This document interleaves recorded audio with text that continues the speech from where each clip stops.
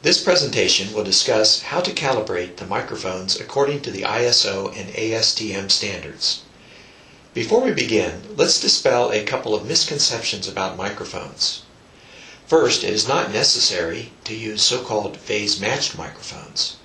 These are an unnecessary waste of money because the ISO and ASTM standards require that a phase and magnitude calibration be done in any case. Any good quality microphone will do. Second, it is not necessary to conduct an amplitude calibration of each microphone using a sound calibration device. Instead, what is needed is to conduct a relative magnitude and phase calibration between the two microphones. And this is done using the ACUPRO system itself, as we shall show.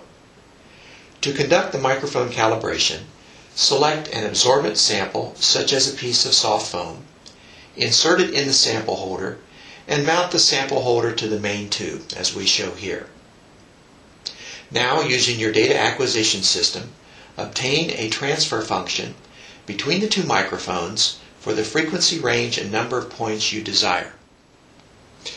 Then, interchange the locations of the two microphones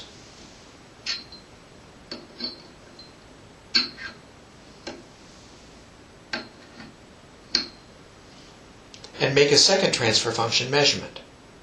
The two transfer function measurements will be used by the ACUPRO software to correct for any microphone errors in processing the sound absorption of the samples you are testing.